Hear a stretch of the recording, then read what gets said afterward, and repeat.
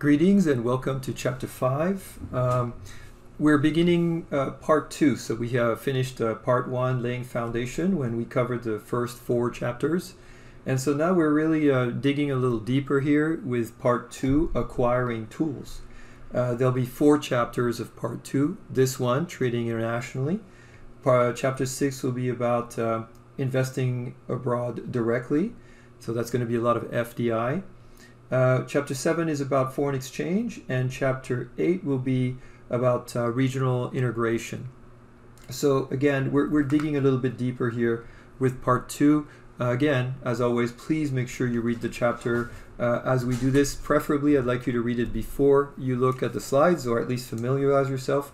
But there's a lot of content here, so let's get started.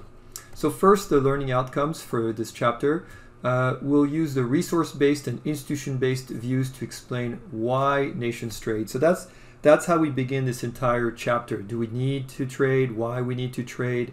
How does it work? And then again, identify and define the classical and modern theories of trade.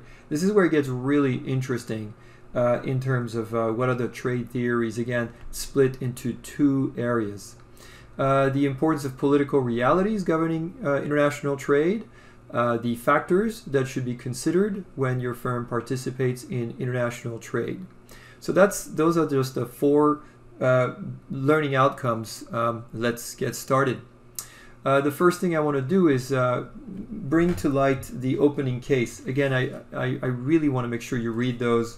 They're great. And in this particular case, the question is, why are U.S. exports so competitive?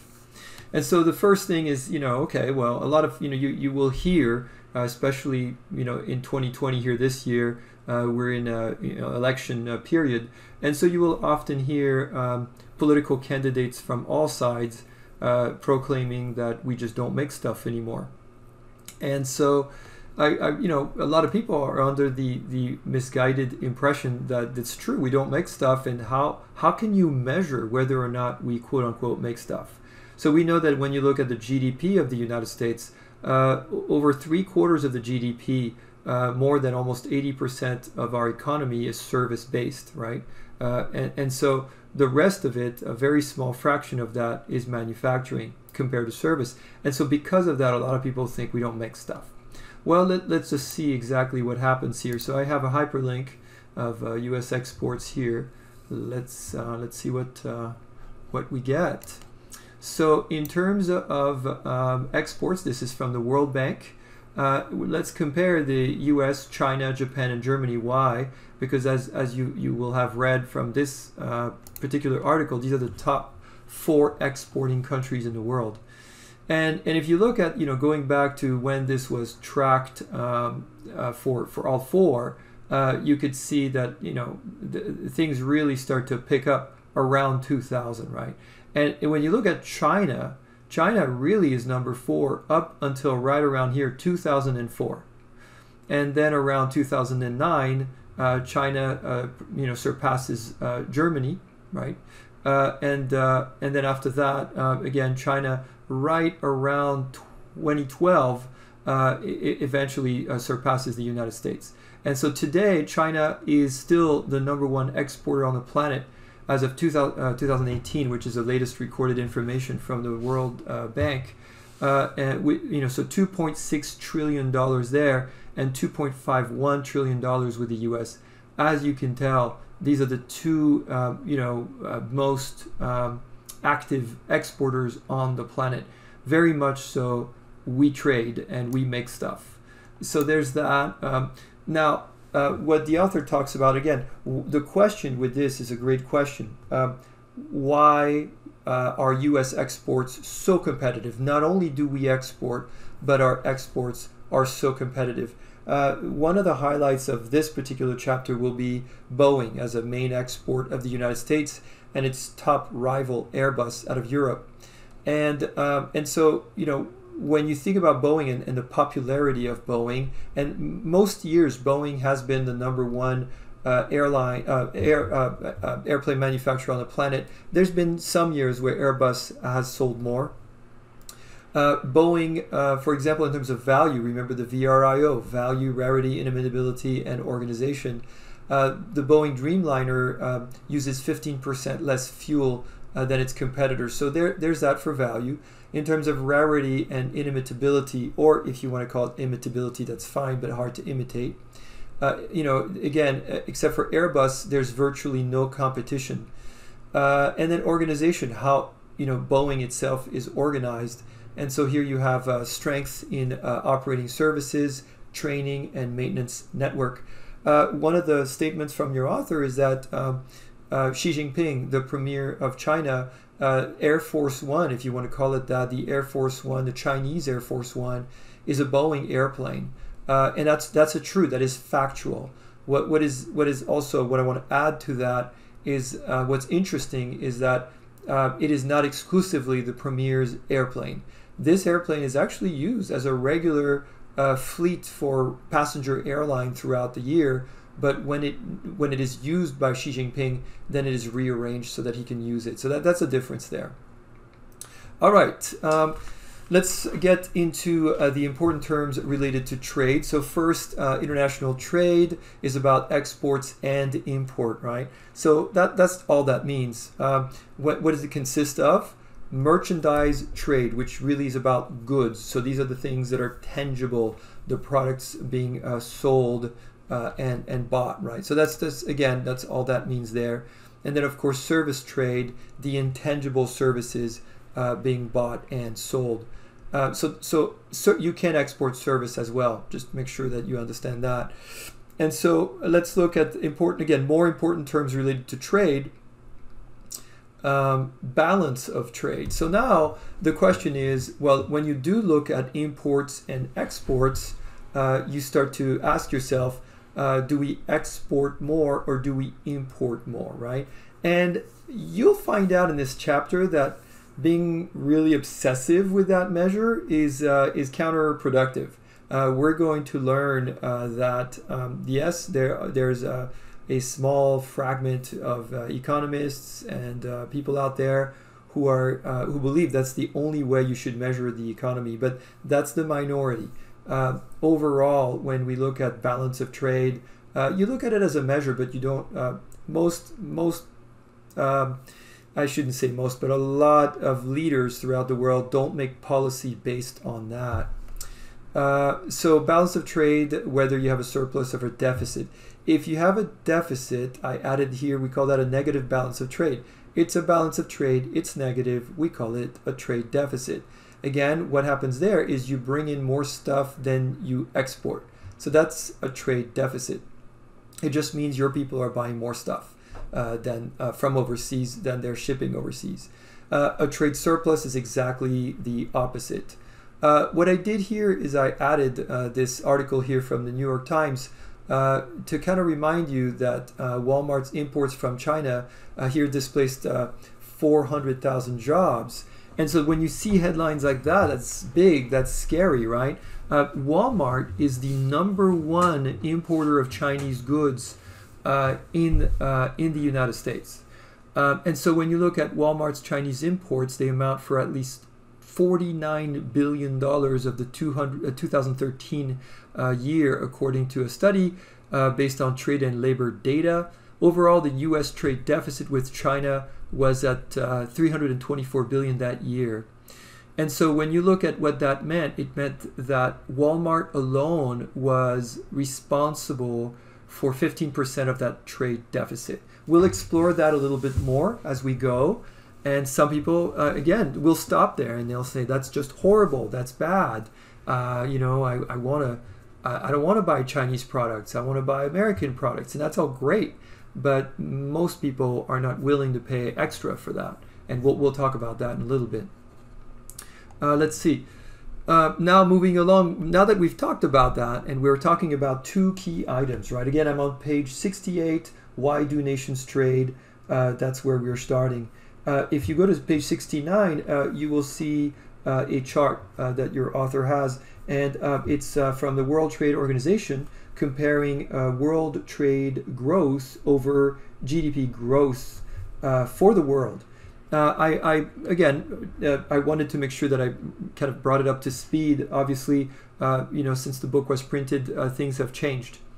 And so, year to year going from 1990, it's just fascinating to see what's been going on here. So you have the world trade volume growth in blue and world GDP growth in red. And you can see that, most of the time, world trade exceeds world GDP growth. It outpaces growth. And when you see more world trade exceeding growth, then you will see the ratios going up, right? And so I hope that makes sense, right? And when you have them on par, basically like as you see right here around 2012, then your ratio is a ratio of 1. That's where we are with that there. So again, when you look at this, you look at 2010, 2011, and you could see the world trade volume really outpacing world trade GDP growth, right? World trade GDP growth, 09 over here, really outpacing the world trade volume growth, right? And you can see now things looking really dire here as you look at the biggest drop, which was a 6.3 ratio in 2009 with world trade growth. So again, world GDP growth being higher than world trade growth. So that's what that is there. You can see where we are today, right? So the 2020, you can see everything dropping pretty dramatically and trade dropping below GDP growth with ratios of 3, 6, 5, 3. Not too long ago, we were just hovering around 1. So that's the update there. Prior to that, when the book was published, we could still say the world trade growth was outpacing world GDP growth. So now let's talk about the need for international trade. And by the way, I have all my hyperlinks at the bottom of the slides if you want to see the updates. Need for international trade, right? So the resource-based view, when you ask the question, what's the need, is that firms are in one unique nation generate exports that are valuable. Again, we're following the whole VRIO. That's for the resource-based view. And again, we're here stating that it's beneficial for foreign firms to import. Let me pause a little bit here and remind you of something. When we're talking about world trade and we're talking about countries, remember this. We're not talking about officially countries trading with each other, right? Yes, countries set policy. But we are talking about businesses. We're talking about mostly, a big chunk of it is multinationals, but it's businesses from one country trading with businesses, with customers, I should say, from another country. And yes, sometimes the B2B with the businesses or the B2G, business to government. And so when we talk about countries trading, I want to make sure that you do think about, of course, we're not talking about countries trading per se. We're talking about companies exporting to maybe distributors or other companies that buy or directly to consumers, right? That's trade. The institution-based view, and again, remember, every single chapter will always look at the resource versus institution-based view, and the resource is almost going to, always going to direct you to the VRIO, right? So now for the institution-based view, we're looking at different rules governing trade that are designed to determine how gains are shared or not shared. The key here is both sides must have economic gains, right? And that's the theme. One of the themes here, when we look at trade, you'll see it at the center of page 70, is that international trade is a win-win game. It has to be. That's how it works. And so otherwise, of course, there's all kinds of mechanisms. The World Trade Organization is such institutional mechanism. What the WTO does, we'll talk more about that later on, but since we'll talk about it a little bit in this lecture, what the WTO, the role of the World Trade Organization, is an arbitrator. And so if a country is not playing fair about something with trade, you file your complaint to the WTO, it investigates, and it has a ruling. And since your trading member maybe is probably a WTO member, then that country has to then comply with whatever the penalty is assessed by the WTO. So moving along, let's look at now into the theories of trades, right? So we're starting on page 70, and remember we're breaking into two theories of trade, right? And we're going with the older theories and the more recent theories. So let's start with the really old one, mercantilistic approach, or mercantilism. And it's an interesting one because it holds that the wealth of the world is fixed, right? For that one, I mean, you're going way, way far back when countries were really just measuring everything in terms of their wealth, with gold and silver. That's kind of like how they measured things. So the idea is, I'm going to export stuff, you're going to buy my stuff, you're going to pay me in gold and silver, and I'm going to keep the gold and I'm going to keep selling your stuff. That's how I'm going to measure wealth, right? Basically, what you will learn here is Adam Smith wrote The Wealth of Nations in large part to address that, right? So nations that export more than an import will enjoy the net inflow of gold and silver and become richer. This might sound familiar to you, right? Import bad, export good, right? You've heard that before. Well, that's because a mercantilistic approach is the ancestor of what we call today protectionism. And of course, if you need a refresher, protectionism is the idea that governments should actively protect domestic industries from import to promote export. Again, and this is, by the way, where there's just tons and tons of discussion out there about protectionism.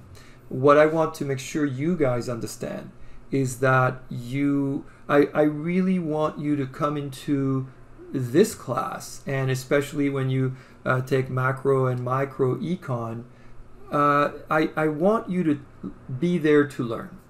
Whatever you might have heard in whatever sources out there, big headlines, big scary headlines about this, that. One of the reasons there's so much emphasis on China with this particular chapter is because China's been the boogeyman in so many of these publications. And not to say that China is entirely, of course, innocent.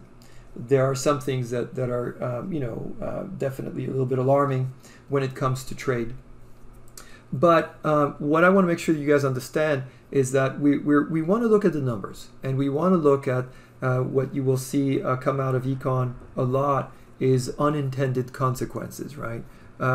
If I decide to do something like, okay, I want to help a local industry, and this industry is an old industry, and I noticed that foreign competition is coming in, and because maybe labor is cheaper over there, maybe they reinvested in more research and development that I've had in the past 30 years, and so they're better. They're just better and cheaper.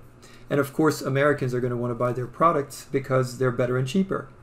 But then I feel like, okay, maybe I'm getting a lot of pressure from that industry. The lobbying group is breathing down my neck. I've been threatened as a leader of my party. And so I will cave and I will say, no problem. Here's what I will do. I'll slap a huge tax on these foreign imports so that now they cost more than your domestic product. Problem solved, right? Well, not so fast. The problem now is that you as a consumer, whether you want to or not, are going to buy the domestic product, which is great for the American workers that work in that industry. That's great for them. And so you might save those jobs for sure, at least in a short term. But what happens is that you all of a sudden have less disposable income.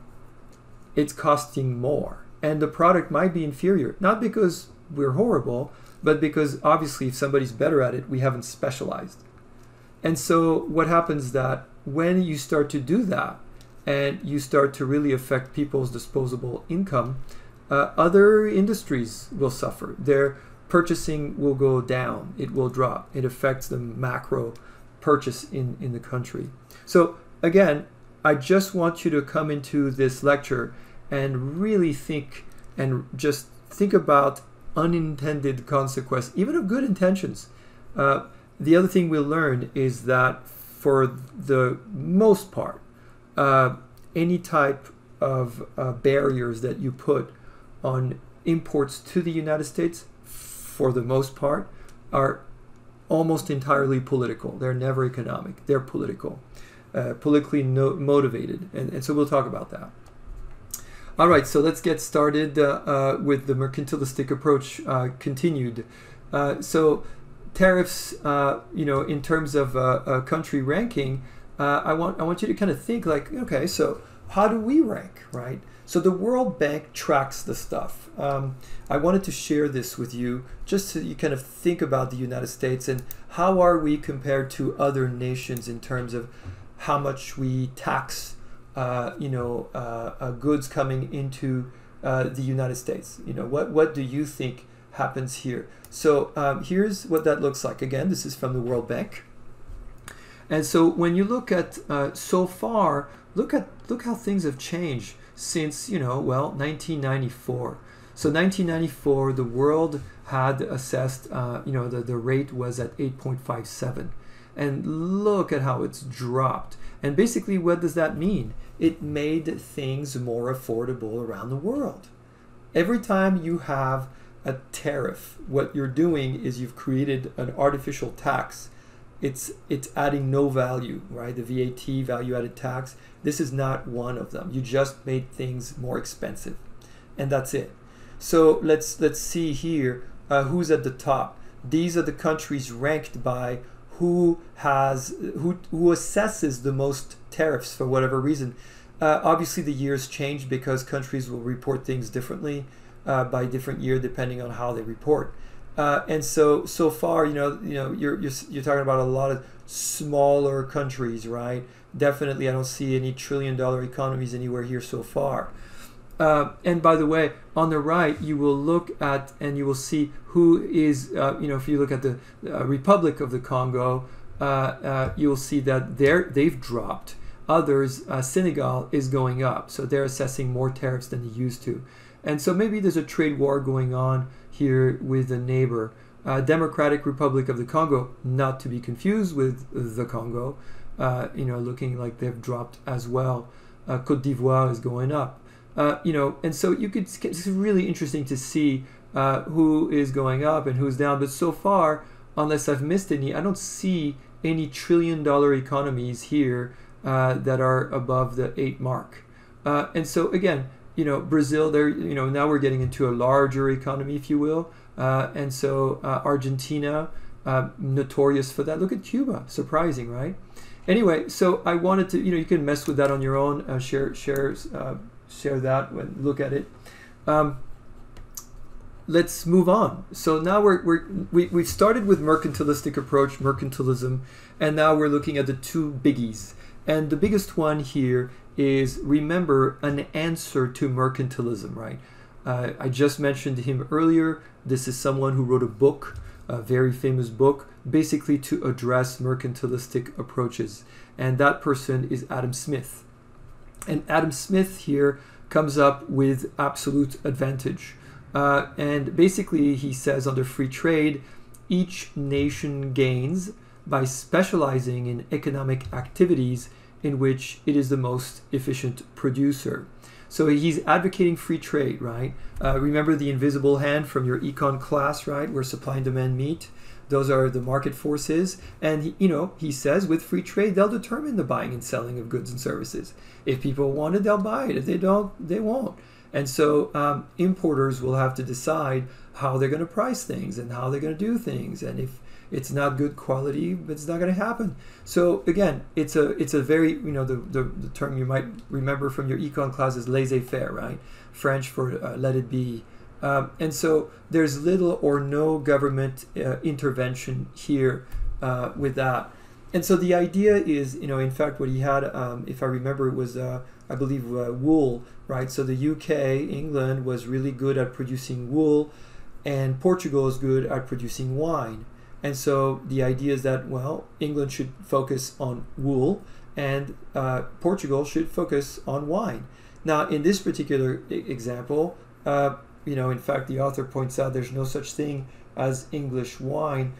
It's an interesting thing because, again, when this was written, this book, which is not that old, it's a couple years old, it's true that there was really no such thing as wine industry in England. If you Google that today, you will see that there is not only a wine industry in England, but it is thriving. It is thriving, which is unheard of because England never had the climate for wine until now.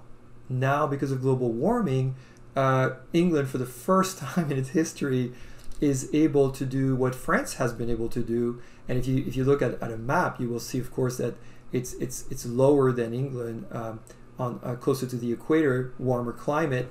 Now England's wine region, if you want to call it that, it shares a very similar temperature that France had with its wine region. So it's a kind of I thought an interesting little update that I would throw in there.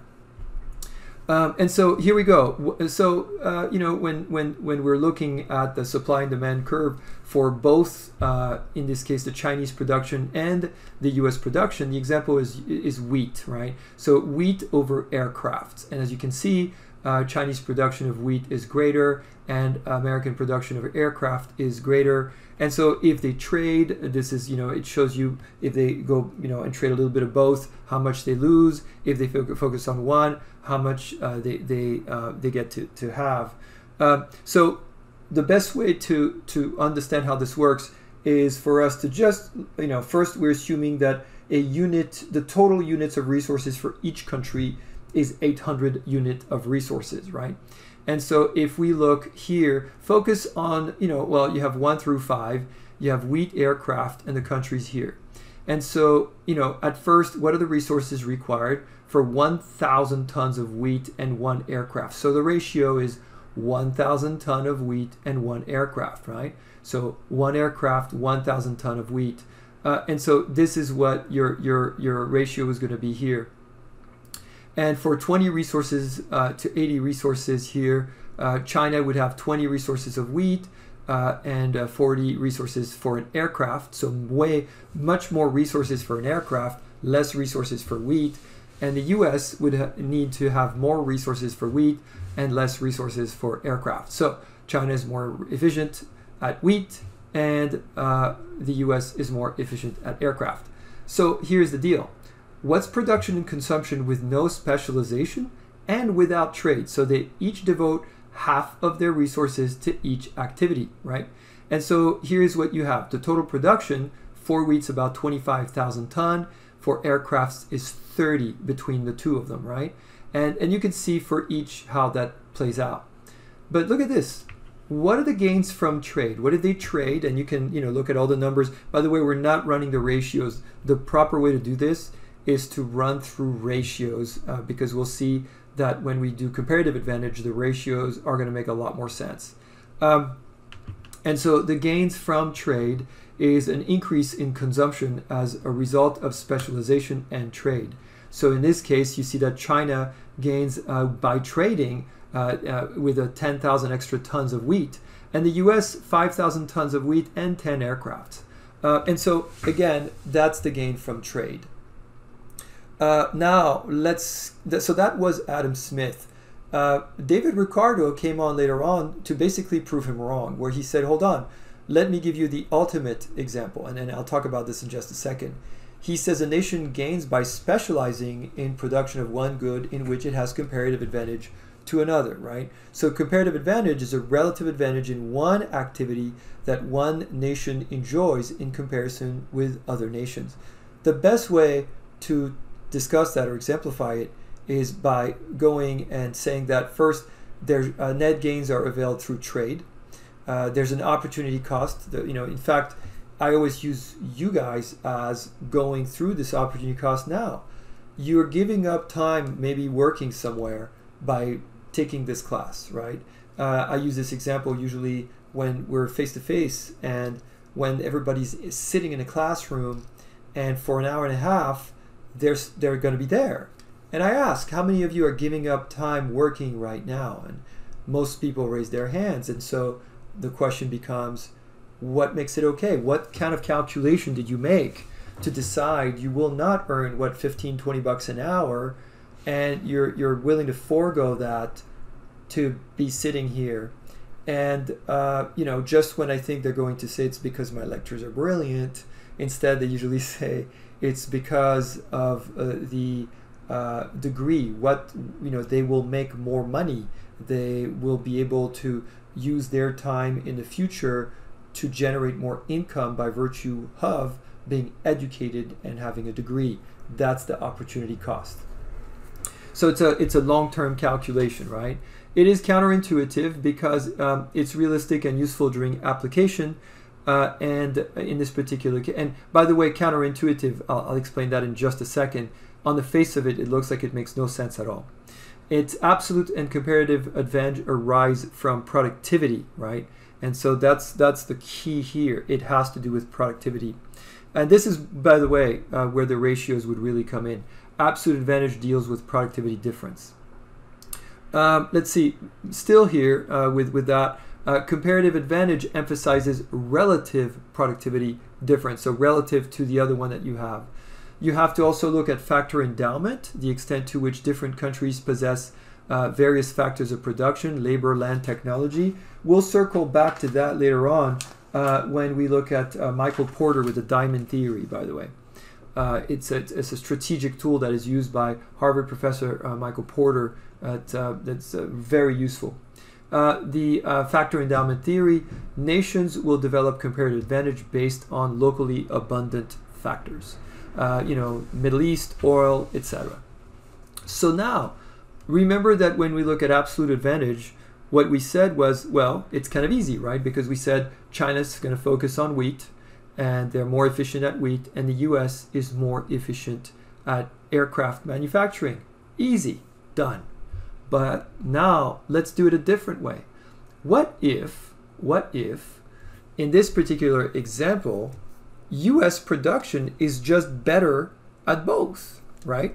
So the question is, if the US were better at producing aircraft, better meaning more efficient, less resources per unit, and that it's also better at producing wheat. However, the ratios of input to output in terms of resources for the US is not the same, right? This is where it becomes really interesting.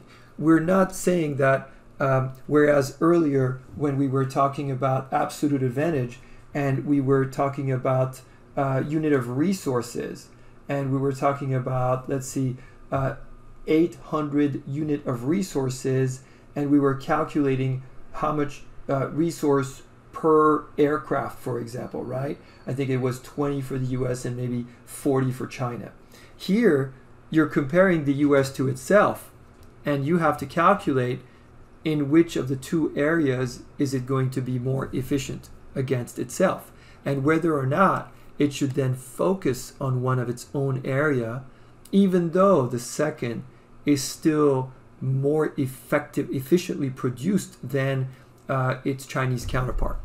So let's see what that looks like. Again, at the top, there's going to be absolutely no difference here compared to what we did before, right? So now, and at the when you start to look at what happens at step 2, production and consumption with no specialization and without trade. Okay, here it is. Earlier here for wheat we had 25,000 tons. Now we have 11,000, and for aircrafts we had 30, so we're still at 30. So remember that things have changed a little bit for the United States. I'm sorry, let me correct myself. For wheat here in this particular example, because now the US is more efficient, we have 80 resources for China, right? Earlier, remember, China had 20 resources. And for aircraft, nothing's changed for China. But the US now has 64 resources, whereas earlier it had 80 resources, right? And so again, remember that in this particular example, the US uses less resources than China, both for wheat and aircraft. So 64 resources for 1 unit of production of wheat, and 20 resources for 1 unit of production for aircraft. So something to be considered here, right? More efficient at aircraft production. And so now we go back to number 3. So what does it look like production with specialization? I'm sorry, let's go to number 4. Consumption after China trades 4,000 tons of wheat for 11 aircrafts while producing at point E and C respectively. And so again, E and C, right? So here we go. There's point E and there's point C. So that's China. And so what do we get here? We get a total consumption of 12,500 tons for wheat and 32 aircrafts. But look at trade. The gains from trade, just when you think it is absolutely impossible that the US would benefit from trade with China since China is less efficient. It depends what the focus is for the US. And so if the US does give up some trade with China by specializing in some and not others, then you're looking at plus 1,000 tons of wheat for China and 250 tons for the US, but both gain from one aircraft. Again, what I'm not doing here for you is we're not going through the ratios. You'll do that in econ. But I just want to make sure that I make the case that even though on the face of it, this looks completely counterintuitive and it would make absolutely no sense for the US to trade with a country that's not as efficient, as long as its unit of production with one industry compared to another of its own internal industry, that unit production is more efficient in one than the other, you find the right ratio to give up one for the other, and they both benefit from trade. All right, so let's now go on to the third theory of international trade here with the product life cycle. So by the way, we're still looking at the oldies over here, right, with this particular area. So product life cycle here. I'm sorry, we're moving on. I apologize. This is not the classical theory. Now we're getting into the more modern theories. And so developed by Raymond Vernon. And what he does here, it's a pattern of trade of change over time as production shifts and products move from new to maturing to standardized stages. It's called a dynamic theory, the product life cycle theory. It divides the world into 3 categories, right? So over here, we have the US, and then we have other developed countries, and then we have developing countries. So literally, the US is part of one of the ways we're going to split the world in 3 parts. The leading innovation nation, and then so that's the US over here. Developed nations is in the middle, and developing nations at the bottom. And so it's interesting what he does here, right? What he does with this particular model is when you look at the trade volume for the United States, right, and you start to look at imports over exports, and you look at production. So when you look at that first new product phase over here, if the US is the innovative country, in this particular case, production is greater than consumption, right? So think about supply exceeds demand. If supply exceeds demand, what should you do? Well, you take that yellow chunk over here, and that becomes your export. Export where? Export to other developed countries. So notice what's happening over here. You've started, you're kind of increasing with your production. Over here, production is very, very low with the new product. So what's happening is that gray area is the other developed countries' imports of the United States exports. And so that's happening for new product phase and maturing product phase, right? It's happening here where in this case the US benefits by being the innovative country and exporting the goods or service that is the innovative good and service. What happens is that by the time you hit the third stage here, the standardized product, this is what we've talked about before with commoditization. Your product becomes commoditized, or there's a risk of that. And what happens is right here, it becomes interesting. Right here, it doesn't pay for these producers to really go on when, with comparative advantage, they're better off here. People realize that there's a product from another developed country that they can have access to. So now you're starting to import. Notice that your industry's still out there with manufacturing in terms of consumption, but the production goes down, right? So you see that production go down in terms of manufacturing. It gets picked up by other developed countries, but also at the tail end by developing countries.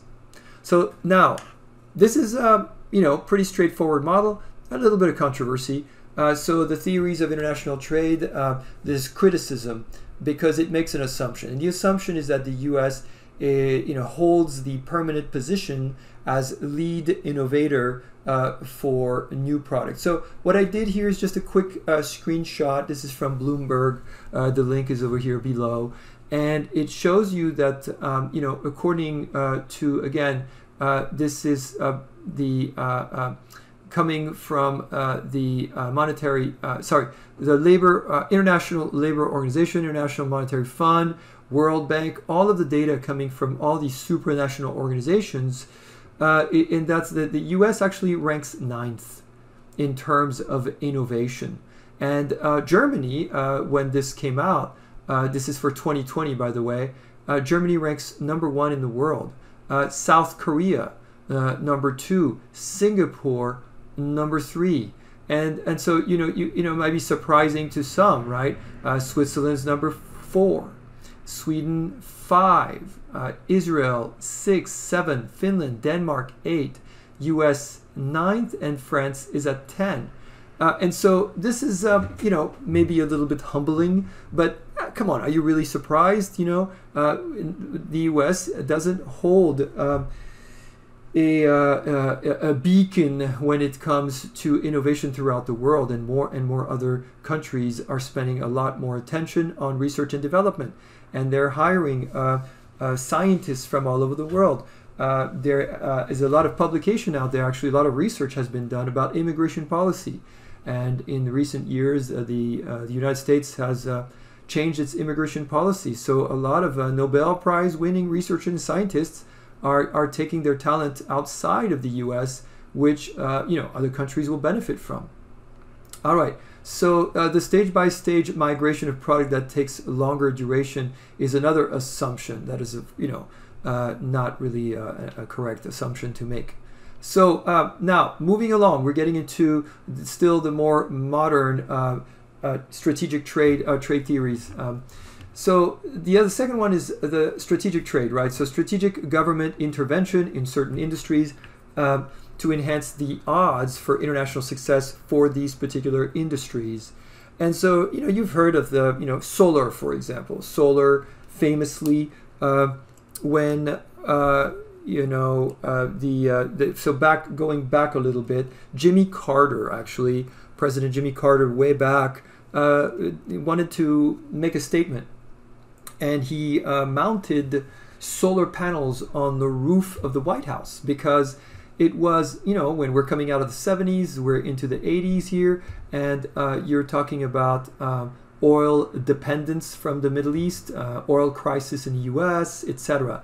And so he's initiating a conversation about renewable, and the government is subsidizing, if you will, that effort in terms of more and more solar. I mean, it shouldn't be a political issue to just think about using energy from the sun, right? We put a panel on the roof and the sun wakes up every morning, goes around the earth. It's pretty reliable. Yes, clouds, the whole thing, but now we can store that energy. Well, Reagan took them down, right? So Reagan got elected, and by the way, not being ideological with my statements, they're just factual. Reagan took him down. And it took up until Barack Obama was elected to the White House that he brought them back on top of the White House. And he wanted to make that policy, again, a policy. So, there was a lot of criticism that the White House should not be subsidizing these solar companies. And some went bankrupt while he was president. So that was a lot of bad press. The government is not in the business of choosing which innovation is going to work. There's validity to that. The flip side is there's going to be risk involved. And if you're not doing it, the question becomes, are your competitors, your foreign competitors doing it? Is China subsidizing the industry? Is India subsidizing the industry? So when you look at solar today, and you look at the origin where solar panels come from, my recollection and from the research that I've read is that China and India dominate.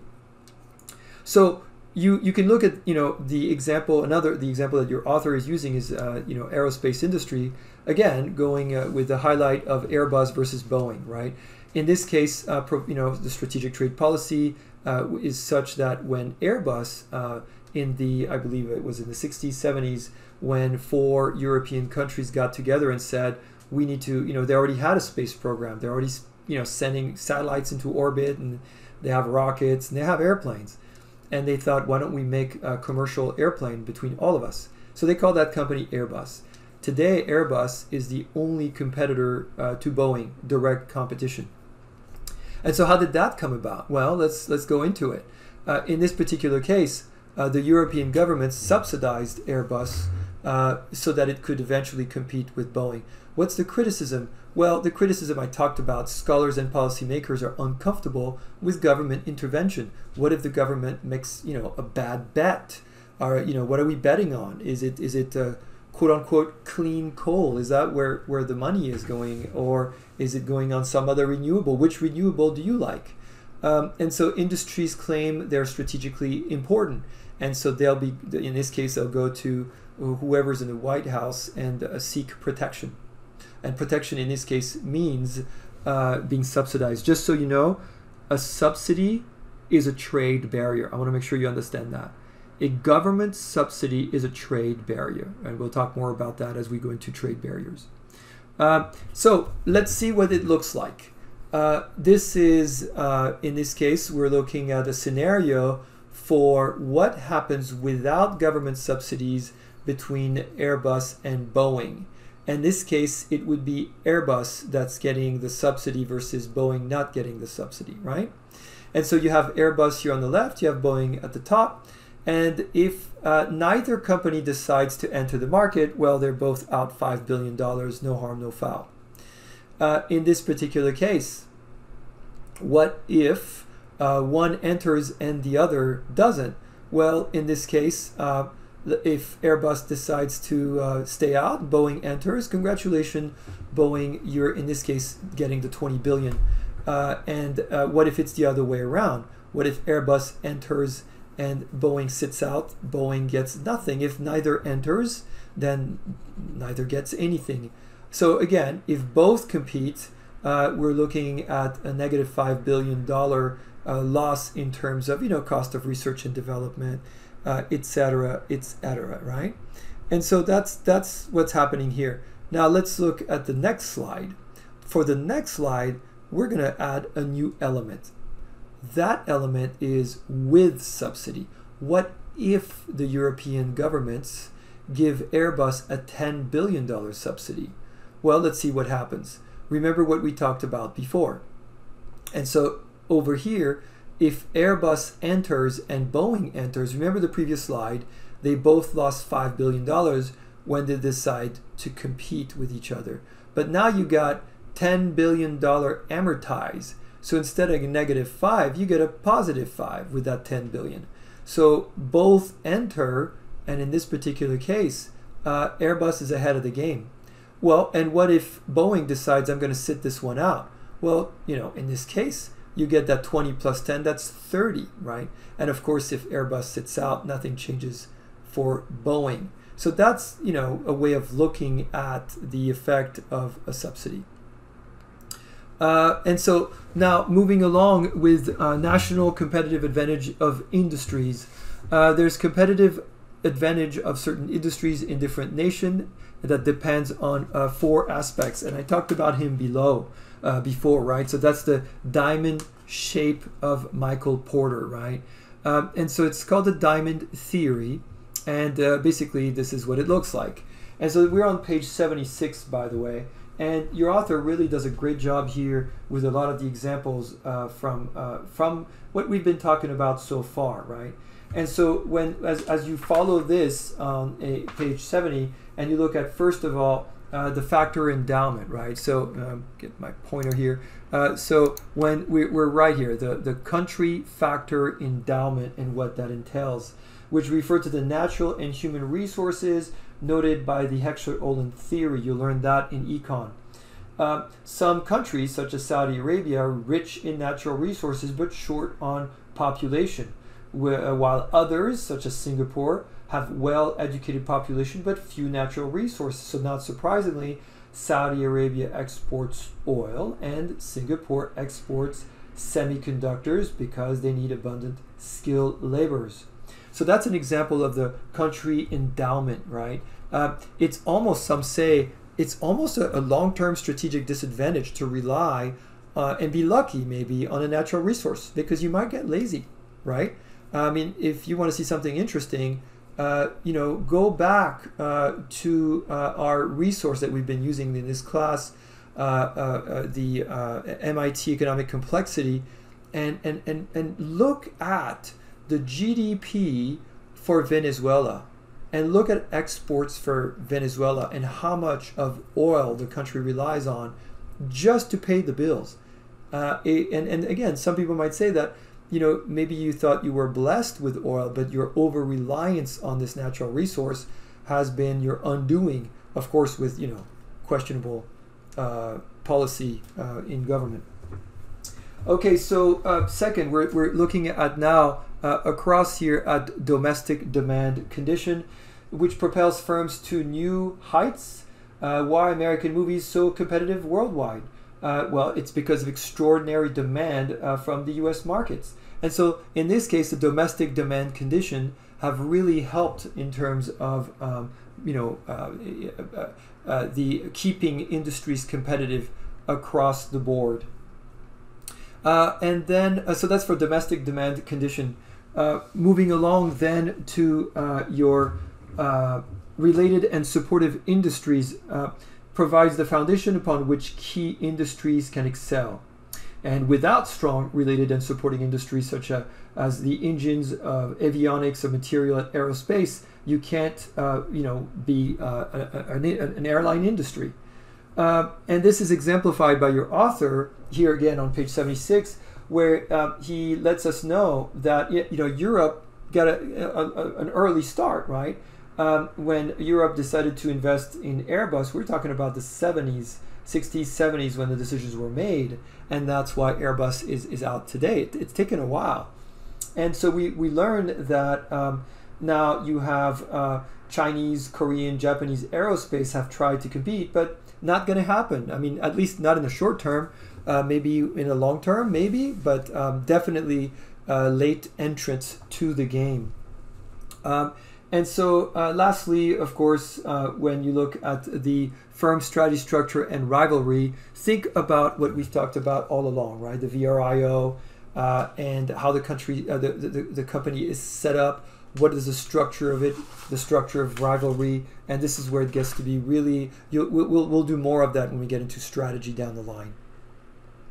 Okay, so now moving along here, let's see, it's considered as a revolutionary theory when the world was dominated by mercantilistic thinking, right? When you look at where we are today, relies, again, the classical theories of international trade, right? They rely on simplistic assumption of a model consisting usually of two nations and two goods. I mean, just think, global trade was not a word that existed back then. You didn't have a multinational.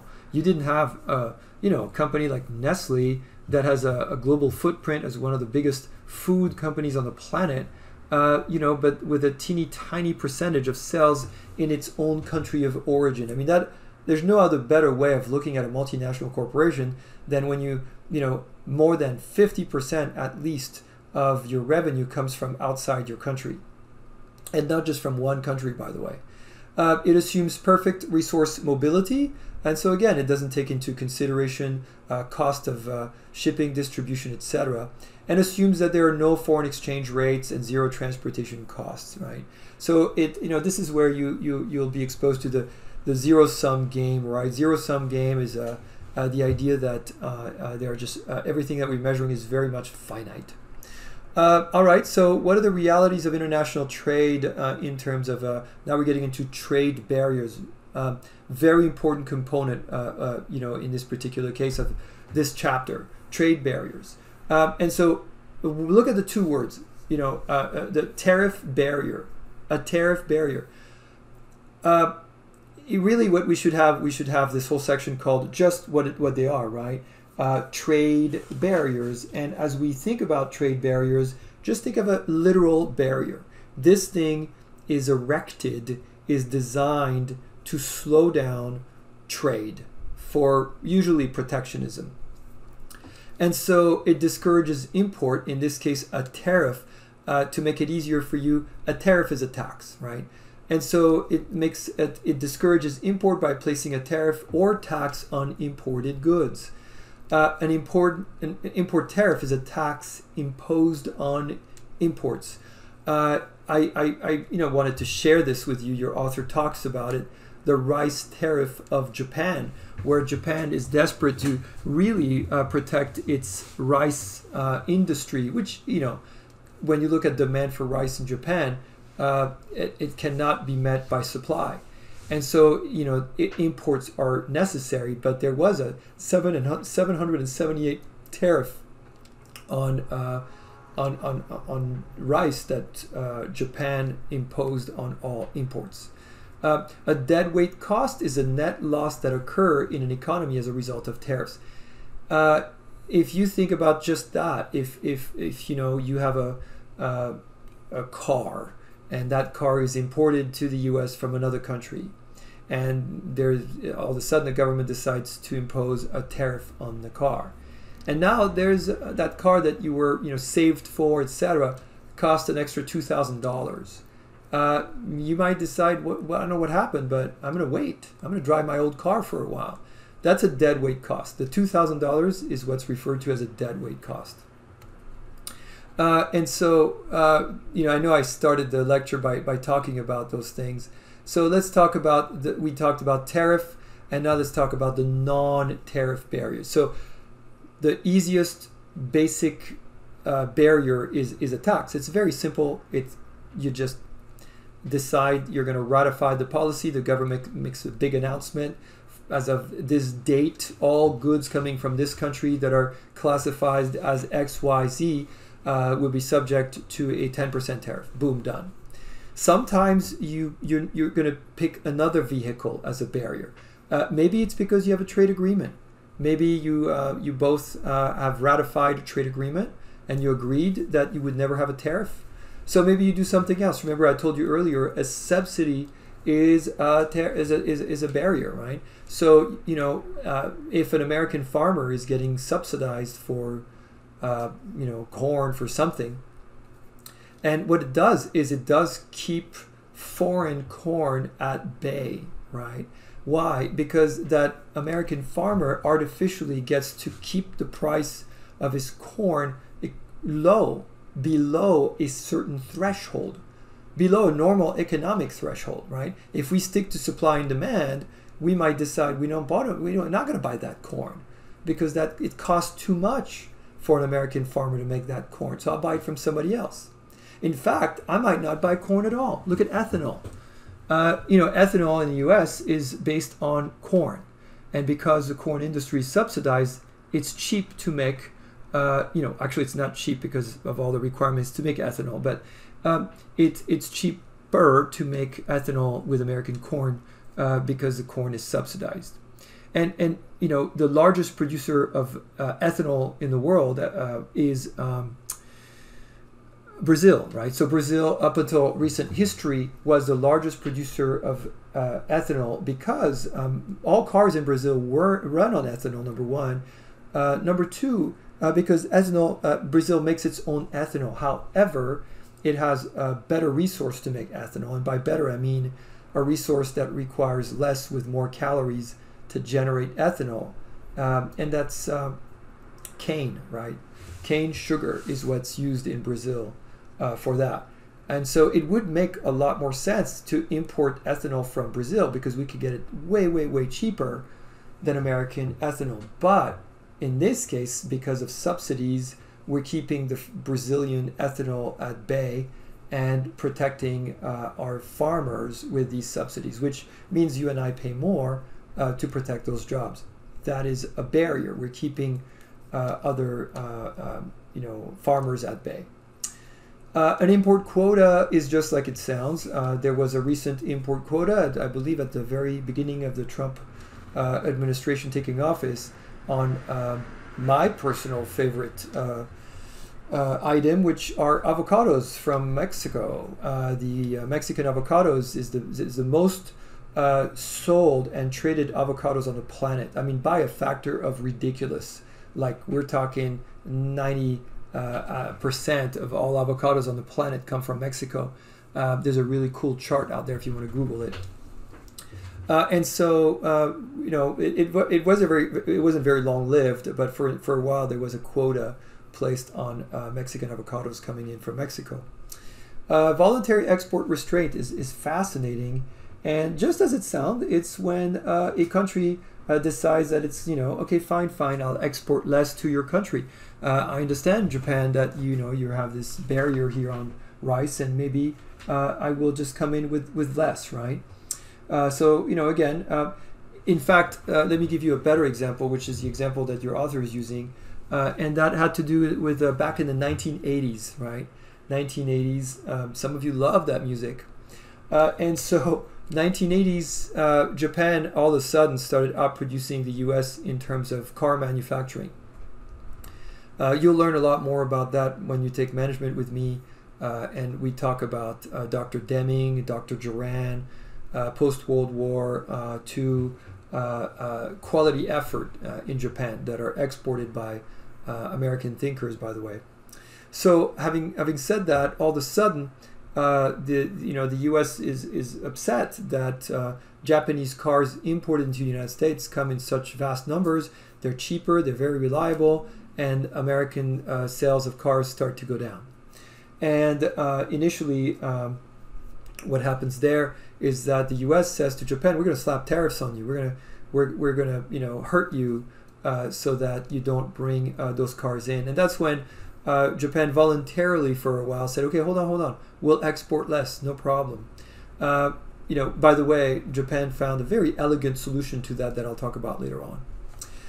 So local content requirement, just as it sounds again, is when you say, that when Japanese cars were brought into the United States, some people found a way around to say, like, "Oh, we'll have a factory in the U.S. That's what we'll do. That way you can't slap a tariff on me. You can't, assess a non-tariff barrier on me because I'm making the thing here in your country." Well, they were kind of like being duplicitous here a little bit, because some of these plants were referred to as screwdriver plants, and just as it sounds, basically all the material would come in boxes from another country, and all you had to do here at that plant was like screw things in. So, quote unquote, you could say they were made here, but the 99% of everything came from the other country. And so later on, we found a way, to resolve that. With the 51% Buy American Act, which was again that local content requirement, law. Then we're getting into the administrative policy over here. For that, there are different mechanisms here. Argentine protectionism, for example, was fascinating. This is from Bloomberg. Argentine protectionism sees cars swapped for rice. And this is just a great article where these guys had like car dealerships. This was one particular guy here at a BMW. He had a bunch of BMW dealerships in Argentina. And at the time, Kirchner, who was the president of Argentina, Cristina Kirchner, decided, "I'll tell you what, you're not going to sell any cars in this country unless you help me export rice, export olives, export wine." So these guys who were like in the business of just importing German cars to Argentina found that if they wanted to keep selling cars in Argentina, they're going to have to export goods at the behest of Argentina. So that was an example of a really just, extreme administrative policy. And then you have your anti-dumping duty, right? So this is where I thought, well, the best way to explain that is when you believe that a country's being, is wronged you, and you can actually complain to the WTO and take action and say, we're gonna get you back. And so this is a really cool map. I'll use it more in this class later on. but it's a interactive map of disputes between World Trade Organization members. And so, you could see, how many complaints. The more red, the more complaints, and the gray ones are countries that are not members, right? So, everybody else is a member. So, if you look at, I don't know, let's look at Argentina. Get an update here. Argentina v. U.S. So we've got, ground nuts. There we go. There's one. Anti-dumping administration on tubular goods from Argentina. So that would be one measure there that in this particular case, the U.S. Anti-dumping is a review of oil country tubular goods from Argentina. There's a complaint filed there, right? So that's giving you kind of an example here about anti-dumping. There's an accusation that Argentina is selling these products, I don't know, below cost or something. What a lot of it has to do is with the steel tariff that the Trump administration levied against just about everybody in the world. All right, so moving along. So now we're looking at these economic agreements. That should we go for free trade or not, right? So let's look at that and see. I'll use an example from your author here on page 82. Really interesting little interesting little example about protecting domestic industries. And this one is about sumo wrestlers. And so if you look at page 82, there's a picture of a sumo wrestler. And, it's a little bit, I don't know, maybe might be a little bit embarrassing for Japan. That up into the early 90s, Japanese sumo top division tournament winners were all Japanese. You had one from the U.S. in '72. I think there's a movie about him. But you get right around the early 90s more Americans coming in, but then American Samoa, and then Mongolians, right? And Bulgaria, Estonia, Georgia. And so you're seeing in this, this is kind of an extreme example. It's a fun example, but, fun just because it shows globalization in a sport that's just been considered really Japanese entirely. And so it's just a fun little example to show you that sometimes they're quote-unquote domestic industries. Probably a better example about that is the example of Airbus, right? So when Boeing started maybe hurting Airbus when it was still a very, very young industry, this is what we call the infant industry argument, then it was okay for the European countries to slap barriers in terms of tariffs or quotas or whatever on Boeing coming to the US, because it would be unfair, right, to compete against an infant industry that is a domestic industry. So that's the first argument there. And the second argument is, well, I just kind of blended the two, right? The infant industry. So if you look at in this particular example that I have, recently the U.S. won a $7.5 billion award in Airbus subsidies case. So the author here had this great example early on about the Airbus subsidy, right? And how Airbus has been subsidized by the European consortium for years. And then, in this case, the U.S. went to the World Trade Organization, and the World Trade Organization agreed with the U.S. and said, there you go. You can collect $7.5 billion from the European Union, from the countries that are going to be named here, to get your money back, right? And so in this particular case, that's great for the U.S. So this, if you look at that story came out 10/2/2019. Well, a funny story with the picture that I have over here is about a year later, Airbus found a way around that, which is, okay, fine. We're not going to be European anymore. We're going to be American. Airbus officially opens an A220 production facility in the U.S. The 220 is a very, very popular airplane with airlines in the United States, especially domestic airlines that fly within the U.S. I believe that the first company to place orders, massive amounts of orders, was JetBlue. And so in this case, by virtue of being American now, it's shielded from that. So a little bit of an update on a really fun little example. All right, moving along. The political arguments against free trade. National security is always a big one. In fact, that's the argument that this current administration used for the steel tariff. They said, if there's a war, we need steel, and that's why we need to make our own steel. That's great. That's sounds like a totally valid argument. The problem is that the biggest steel company in the U.S. is not a steel company. It's interesting. It's a steel recycler. It's called Nucor. They used to be called mini mills, and it doesn't even apply to Nucor anymore because it's no longer a mini. But it is a company that is the largest producer of steel in the United States by way of recycling steel. So we don't really make steel anymore in the U.S. We really recycle the stuff, right? And so that's if you want to look it up, that's Nucor. And so anyway, so what's going to happen there? Well, what happens is that other countries will complain to the World Trade Organization. The U.S. is using the invalid argument for protectionism. And if the WTO agrees with the complainants, which will be the European Union, Asia, Latin America, in fact, even our top trade partners, Canada, Mexico, then we'll have to pay them back, right? And we'll pay them back in the same way that you see Europe paying us back with the tariffs with the subsidies that it had on Airbus. Another one is consumer protection. This actually I remember this one happening several years ago with dog food. There was a lot of dog food coming in from China that was laced with harmful chemicals that made animals sick or died. And for a while, we actually had blocked animal food coming in from China until they were able to have better quality. Trade intervention. So a trade embargo is trade intervention. There's lots of examples that Iran, Iraq, etc. That the author is giving us. Just as it sounds, it's trade intervention. And environmental and social responsibility would be another political argument against free trade. So all of these things are reasons that are going to invoke trade barriers, right?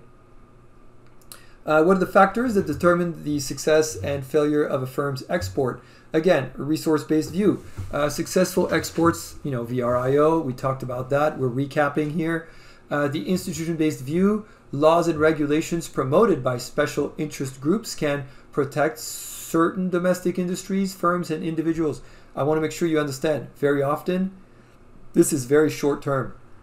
George Bush had, steel tariff, maybe similar to the one that this current administration is imposing, and that really, that steel tariff backfired in a massive way, and it really backfired because it just created a monster, and by that monster, what I mean is that steel tariff, as we were slapping steel tariff on the world, really, then these companies overseas decided that they were going to band together, right? And that in this particular case, they would, there was a lot of mergers and acquisitions and a lot of companies getting together. And that monster that I'm just referring to here, that did not exist before this tariff, is ArcelorMittal, right? And so ArcelorMittal today, without a doubt, is the biggest steel company on the planet. There is no close competitor. I always use the example of a marathon, and if you want to say yes, there's competition, I would say, okay, well, ArcelorMittal finishes the marathon in 2 hours, and its number 2 competitor shows up a week later. If you want to call that competition, it's really the numbers kind of tell you a little bit of everything here. But this company did not exist at all actually before the steel tariff, because there were 2 companies. Mittal was a Indian-based company, Lakshmi Mittal, and Arcelor, Luxembourg. And one made more high-end steel, the other one made a lot of construction, kind of a low-end steel, and now they just dominate. And so I'm just kind of circling back to the notion that it protects certain domestic industries. Yes, steel companies had a level of protection during the tariffs. once the tariffs were lifted, they were wiped out completely, and very few survived, and they don't make steel, they recycle steel. It erects trade boundaries. There's a lot of quid pro quo here. So, well, if you're going to slap a tariff on me, I'll slap another tariff on you. And so in the end, just I want you to ask yourself, who suffers, right? Who suffers when you have countries slapping tariffs and trade barriers on each other? Well, obviously, the consumers are the ones that suffer. They have less choice. The quality goes down because you don't get to have access to countries that specialize in goods that you used to buy. And of course, things go up in price because they don't specialize. So your disposable income goes down. It makes the nation as a whole worse off, right? So again, that's what we've been talking about so far. What are the implications for actions? All right. To discover and leverage comparative advantage of world-class location. And that's why this thing is very dynamic. You don't just like move to another country and boom, we're done. A lot of multinationals are constantly changing location of the factories because, things change. You need to monitor and nurture your current comparative advantage of certain location, take advantage of new locations, and be politically active to demonstrate, safeguard, and advance the gains of international trade, which, by the way, requires, a lot of talking. And that's the thing about politics, too. There's give and take, just food for thought. As we finish up this chapter, I want to kind of give you heads up on page 84. That will be a big assignment for you that I have here, the closing case, the China trade debate. There's a couple of things in the chapter that are really super interesting. On page 80, you have this book that was, it's an in focus highlight of a book that was written about a family that decided to only buy products made in China for a year. You can see how that went.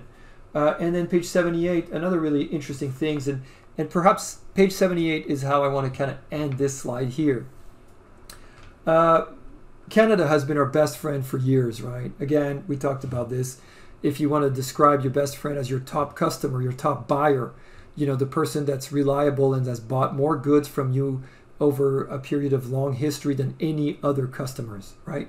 I mean, just think about how you should treat that customer. And we haven't treated Canada very well. We're slapping, as I mentioned, lots of tariffs on Canada, and there's a trade war going on with Canada. And so put yourself in the shoes of Canada and ask yourself, is it wise for Canada to only rely on the United States, right? Is it wise for them to put all their eggs in this one basket? And that's the ethical dilemma here, the debate on page 78, that maybe, as you'll learn here from the debate, that Canada is, closing in on a trade deal with the European Union, which would make it one of the biggest in the world. And it's doing that and moving away from over-reliance on trade with the U.S. So you do lose by not playing well with others when you decide to just have kind of unilateral, arbitrary policies, you sometimes embarrass other nations. It can backfire because in the end, we just remember that global business is about interdependence. We are interdependent on each other. We do better when we communicate. And yes, if somebody takes advantage of us, there are tons of mechanisms for that. All right. Again, as always, make sure you get your, all of your key terms out of the way. Flashcards I recommend for your quiz. And once you've gotten your key terms out of the way, make sure that, of course, you've applied what you've learned and that you have understood with the concepts so that you're ready for those application questions. And so that concludes this lecture. I really try to keep it under an hour. I can't, not with this chapter. As you can tell, we've switched gear, people. The next chapter is also going to be fascinating. It's about foreign direct investment. I can't wait to tell you about it. It's a really neat chapter, and I guarantee you we'll learn a lot and hopefully, see things maybe in a different way. That's the goal. All right. See you next time for Chapter 6.